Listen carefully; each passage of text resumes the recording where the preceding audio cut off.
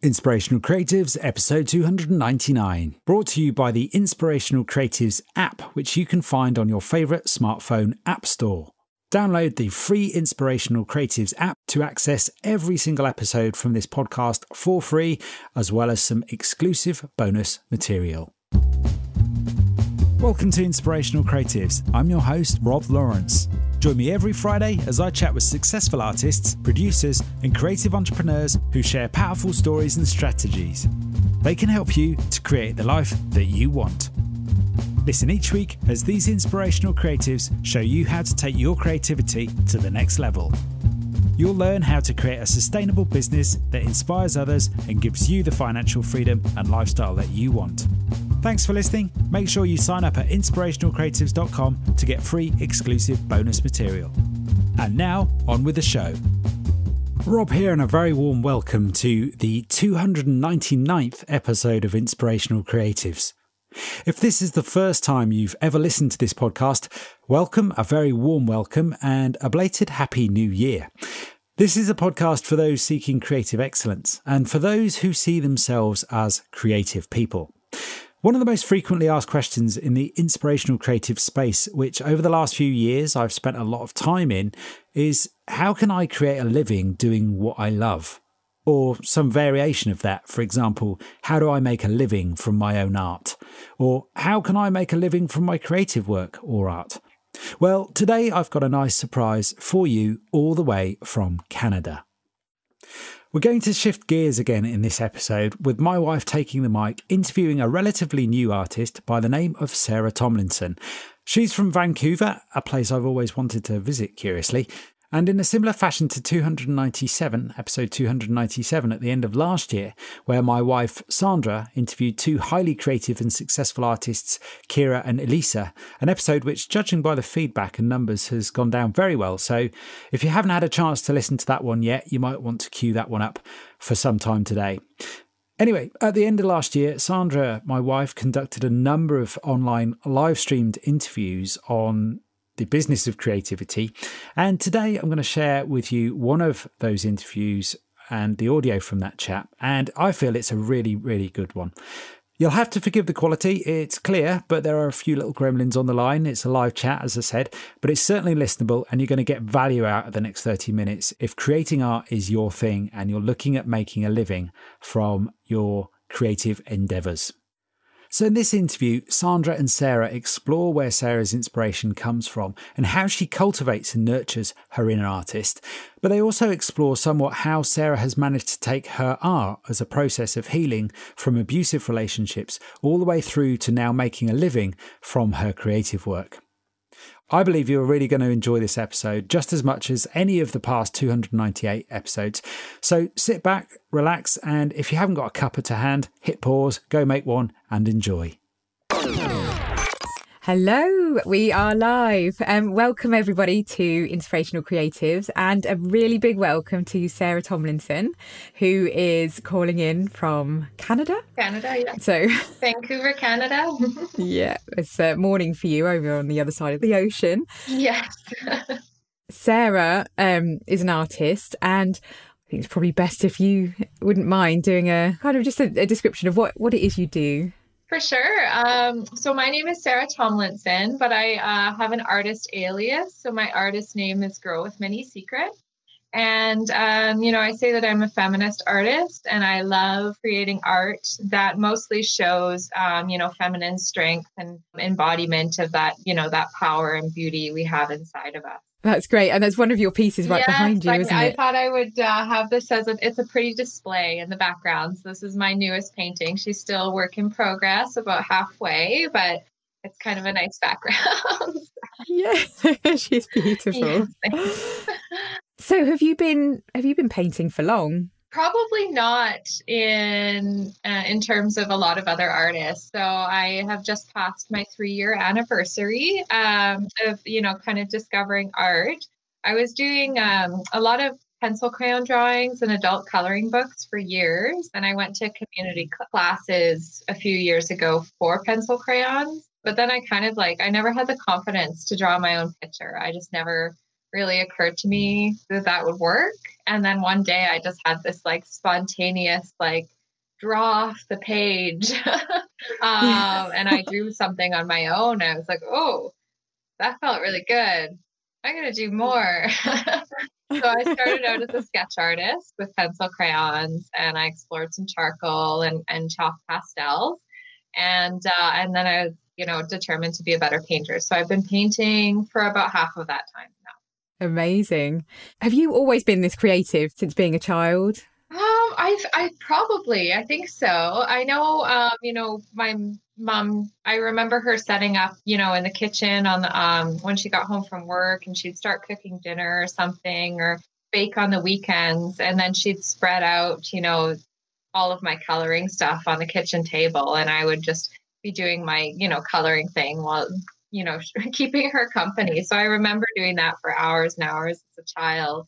But then, I also have this, fascination with science. And so I was actually drawn more to the sciences in school. Mm-hmm. And that actually requires a lot of creativity in the mind and thinking about different processes. So I actually have this weird, like, left and right brain marriage inside of me, which is apparently a little bit rare. But so it just leads to a lot of creative approaches to paintings. But also I love preciseness in there. So I think I've always been creative. I just expressed it actually through the sciences first.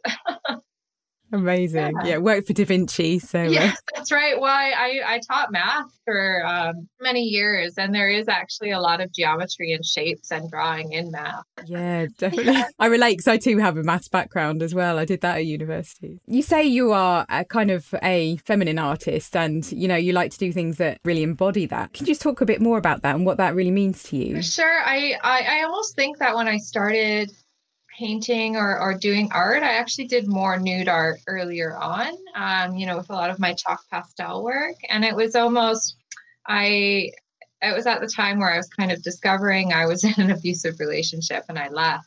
And it was almost like the search for connection with my own body again, and my own self-love and my own sensuality, my own femininity, which was a lost identity to me. I think that's what I was doing at the time. And so as, my art has progressed, I've actually kind of discovered my own sensuality and feminine nature again, and felt comfortable with her. So I actually embody a lot of those practices as part of my healing as well. So, when I'm painting, or before I paint, I dance, I move my body, I get into my feminine flow. Even if we're in quarantine, I like doing my makeup. I like dressing up, and just that full embodiment of, whatever feels good for that female expression. So I actually really, from waking to sleeping, I embody, that feminine power and strength throughout the day. That makes sense, actually, because a lot of your paintings are quite flowy, aren't they? And you did the Swirl series. Yes. It's all about energy, really. I cannot, people say, they look like they're moving all the time. And to me, it's that energy that's always flowing through us. So I love kind of capturing that up in my work. Yeah, you can really feel it. Yes, that's great. I love hearing that. So. I can't remember how I came across you, just one of those random Facebook kind of incidences. I think so, yeah. Meant to be, maybe. Yeah, but I do remember you once saying how you know that a painting is finished. It's when you feel the story has been told of the painting. Do you approach each piece with a story in mind, or do you just kind of let it flow? I suppose I let it flow. I kind of in some ways I do. I have a painting on my art desk right now where I had the story in mind ahead of time. And in that case, I'll build sort of or compile a digital image from multiple inspirational photos and kind of compile it in a photo editor ahead of time. And then there's a painting behind me where I feel really, really, I find, a photo inspiration on the internet, and she captivates me, and I kind of want to capture her energy in my colors. And then the story kind of tells itself through the painting. So sometimes it starts with a story and goes into an image, and sometimes it starts with an image and then she tells a story. So that's the case with the painting behind me. She's kind of telling the story as I paint her. But I love detail in my work. I love adding lines. And so there's times when I just need to cap myself. And I'm like, you've told her story, put your paintbrush down. It's time to start something new. But so I do have to cut myself off because I can paint my flowy lines for life. Yeah. You mentioned earlier as well, discovering when you were coming out of an abusive relationship. Mm-hmm. Did you find that just being creative, the whole creative process, did that help with your healing and help you move on? And would you like to talk about that a bit more? Oh, for sure. It definitely was. I was in a bit of a strange relationship. So it was an open relationship at the time. And so I actually started art when I broke up from my last boyfriend, but was still in my main relationship. And both were traumatic experiences. So I started healing from the abusive boyfriend in my abusive marriage through my art. And it was actually through art, any kind of art or any kind of human expression, like writing or music or any kind of extension that flows out of us is a connection to our own inner spirit and soul. So I really think my soul emerged through art when it needed to. And, it was through starting art in my abusive marriage that I really was talking to my soul for the first time in probably over a decade. So that marriage was quite long. And I think it was through doing art, because for 3 or 4 months that I actually realized that I was in an abusive marriage, because I didn't figure it out until a few months till the end. It was one of those things where the veil was taken off after 13 years in shock. But yeah, so it's really just a chance to talk and reconnect with your inner spirit again. Art is really just an extension and flow of an artist's soul. And so, yeah, I definitely healed. I've healed trauma. I have my kind of darker paintings and darker art from earlier on, but it also, that's why I say I paint from healing to empowerment.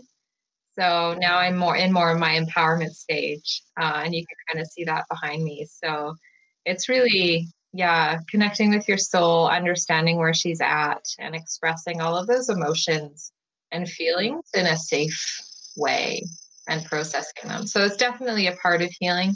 Hasn't been the only one I've worked on, but it's a huge part. Yeah. Yeah, that's amazing. I think it's so important, I think, to have those creative outlets. I mean, certainly when I was coming out of a marriage as well over a decade ago, I discovered journaling, and I kind of journaled my way through it and wrote poetry, which I never had done before, which was that's beautiful. Kind of messy, but but necessary at the time. Absolutely. But, yeah, for sure. Yeah. What does creativity mean to you, did you say? Creativity is, I suppose, it's a mixture of, built on talent and skill over time. Somebody asked online, do you consider yourself an expert in your field? And I actually think that's impossible as an artist to be an expert, because each time you're kind of learning and growing. But creativity to me is about expansion. It's about downloads. I believe energy and consciousness and spirit extend outside of our body. And so it's actually just harnessing from our environment and also harnessing from yourself. So that's art is like a very much a universal expression to me, because it's a combination of my own soul and whatever energy and feeling I'm picking up from the world. And it's kind of poured into art. So yeah, creativity in a nutshell is a combination of, skills, talent, experience, downloads, and my own soul expression. And just trusting yourself to flow out. In my meditations, I set the intention, every night and every morning that I am open to receive, and I am like a conduit and flow for, universal expression. So I never have to worry about what I'm painting. It always just seems to come up. Yeah, well, that's beautiful. I love that. Yeah, I remember reading a Liz Gilbert book, Big Magic, I think, and she talked about the creative process, and she says that these ideas are just floating around, and it's kind of, if you're in the right place at the right time, you'll catch one, and if you don't do anything with it, it kind of goes off again and somebody else gets it. That's true. Yeah. Well, it just happens, throughout humanity, ideas will pop up, around the same time, before we even had phones and communication. Two people around the world have the same idea, a novel idea. There's a reason for that. They caught the same, download. It's really fascinating. So. And were you Yeah. supported creatively as a child, through the school system? I suppose if I had taken that opportunity to do that, I would say I probably went into the wrong creative field, in the kind of between high school and elementary school, where, my it's all an experimentation when you're growing up. My parents, suggested I go into music because my brother was in music. And I love dancing. I do not understand music at all, though. I do not understand making music. I do not understand beats. The teacher was constantly like, tap your foot to the beat. And I'm like, what beat? I don't know. And I faked it for 3 years. And that kind of turned me off. And then in high school, I went, into wildlife studies, and I was fascinated with animals and biology. So in some ways, I was supported in the wrong creative field. But I always, if we always hear, what's meant for you will find you. So art found me anyways. Yeah, that's great. Do you ever encounter any blocks, any creative blocks? And like, if you do, what do you do to get around them? For sure. I've definitely had some blocks, and, I thought about 2 sort of major ones that I've had, and one was on faces. I have to say behind me, I've kind of worked through that block. But, for the longest time, I can't do faces. Faces were hard, was what was it going through my mind. And which was not true, because I was able to do a painting with a face while I had that limiting belief. And that painting was the first original painting I sold. It's the most popular print I have right now. And so, there was a hint in my mind that if I could figure out doing faces, I could captivate my audience and express the message I want to tell more. And so I knew I had to change that limiting belief. And I just rewrote it in a way that was believable, that inspired growth. So I always said that I wanted to get to the point where I can, do faces well to express what I wanted to do. And I'm not very fast at them, but I am, doing it better. I don't worry about speed. But, I couldn't, believably say that I can do faces well. Like, there's a point where your ego just can't get onto a new affirmation. And so I created an affirmation ladder for myself. And so my next, I banned myself from saying I can't do faces. And I said, my new affirmation was, I bet I could do a face if I took my time. And I can get on board with that. Our minds can get on board with that ladder. And I did do my next face, and it took a long time, but I did it. And that is still a very popular painting of mine. And that was enough to get me going, to inspire more. So my next affirmation was, I'm getting better at faces. Also something that we can get on board with in our mind. With that ladder, I felt more comfortable with trying out my first portrait painting. I felt comfortable enough to attend art school classes, before the COVID shut down. I'd actually planned on doing my first half of this year in art school, in art classes on the weekends and at night. I only got through a few of them, but even like 1 or 2 portrait classes was enough to understand the geometry, but it took a little bit more confidence. So you just never know what happens in your life when you change a block, because it just took me on this, month-long road to developing my face work. So that was like how I restructured a limiting belief. And then the other one is just like an artist confidence thing, where all artists have a unique style. We all have something that brings to the world. And I just had a limiting belief of, who wants to buy nude art?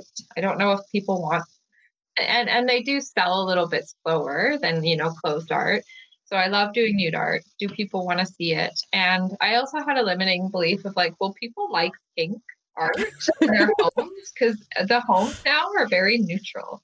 They're very stone colored and earth tones, and I can do earth tones, but I don't really do them often. My favorite palette is behind me, purple and blue, and that's pretty much a constant expression.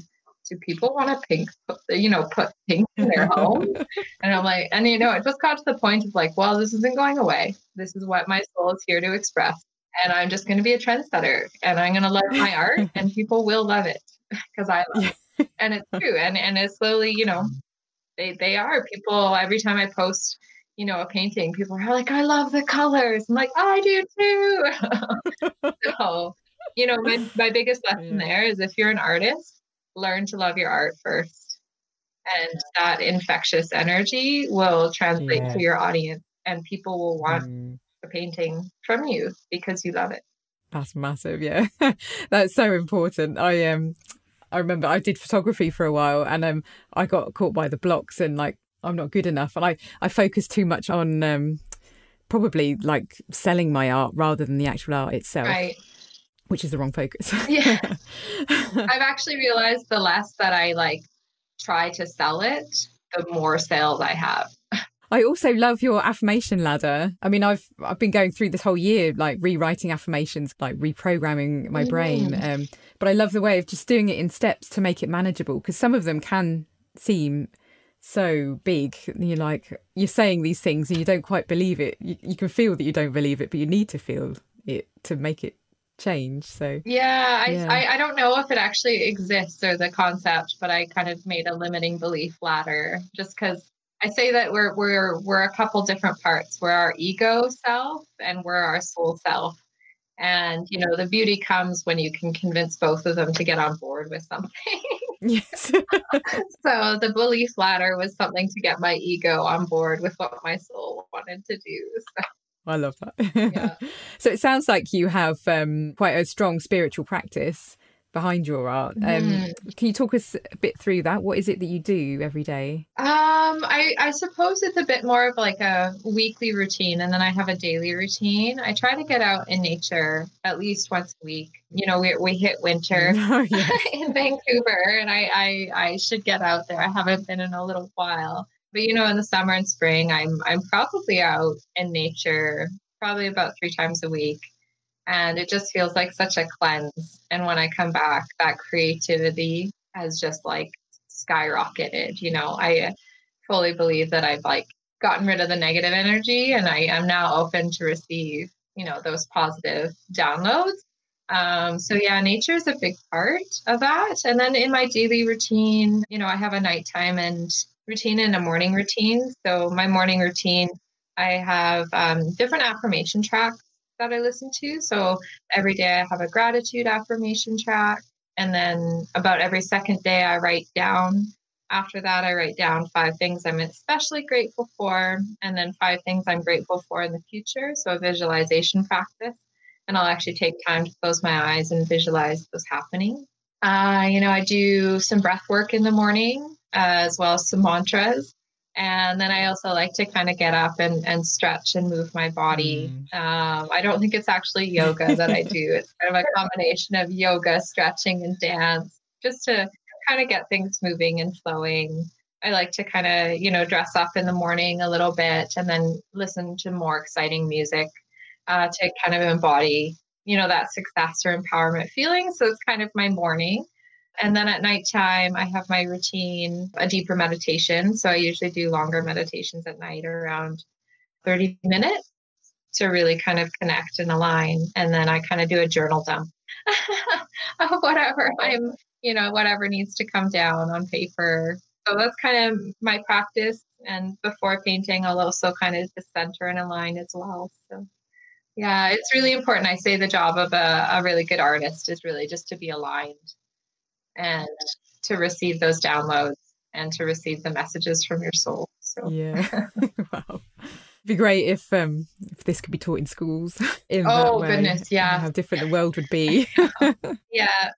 I know there would be tons of, more productivity, more relaxedness, less aggression. I've taught in very aggressive schools. So if we could get, students on board with, even 5 minutes of meditation a day, I think it would change the world. Amazing. Obviously, you're selling your work now online, but when you started going public with your pictures, was that the intention for you to be like a full-time artist selling your work, or was it kind of like a hobby that you were kind of promoting? No, it was always my intention to be a full-time artist. When I finished my second piece 3 years ago, I just like, this is it.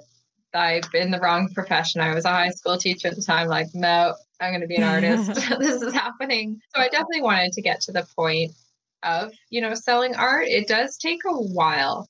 It takes a while to find your style, to build a portfolio, to figure out how on earth to make prints or, ship a painting. It's a slow process. So I say art careers are different than other careers because it is a process.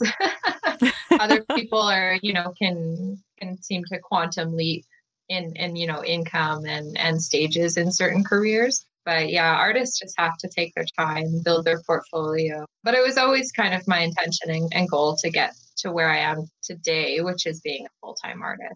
And it's something I love. I still love just creating art and doing it. Like if there was no money involved, I would still do it. Yes. And that's the most important thing. Like you say, you love it before you can do it. Absolutely. Do you have any advice for anyone thinking about doing it other than the fact that obviously you need to love it? For sure. I would say don't limit yourself into any kind of like, I'm going to be this kind of artist. I thought I wouldn't be an artist with a style because I had such a broad range at the beginning, but it does take time to learn your style and to figure that out. It's this long process of alignment with your artistic self. So I never thought I would be like a formula artist or anything. And yet this summer I found a painting style that is definitely part of my repertoire that is a very formula painting. And people love it. I love it. And it's not the only art I do, but yet I said I wasn't going to be a formula artist. And yet I have a formula style as a part of my art. So I just say, don't restrict yourself. And don't compare to what other people are doing. There's so much in the art community that says it's okay to do this. It's not okay to do this. There's a part of, the art community that says standing by your painting and posting it is bad because it should be about the art. And I'm like, oh, I do that all the time. So, it's called getting visible with your art and being proud of it. So I'd say, don't listen to all the babble about what's okay and what's not okay to do. And just do what feels good for you. It's your art. And an art is so personal. So I just say, do what feels good for you. Don't worry if it feels like it's taking a long time. Just take your time and enjoy it. And there's been times where I haven't felt like doing art for 3 weeks at a time. And there's a reason for that. And, during those times, I found my soul searching for more learning and growth in other places. So I would just say, go with the flow, go with your own personal calls and do what feels good for you.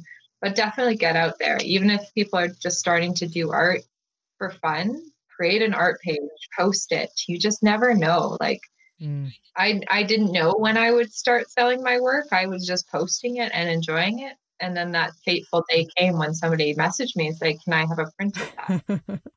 And they're like, yes, let me figure out how to make a print and I will get back to you. But yes, just take your time. Yeah. Amazing. Such a personal process. Did you ever feel like really vulnerable sharing it with the world? And do you have any tips of overcoming that? Yes. One of my paintings is called Courage, and it just recently sold last month, but I painted it after my first art show. Artists, their art is bearing our soul to the world. And at first that is so scary. Are people going to like it?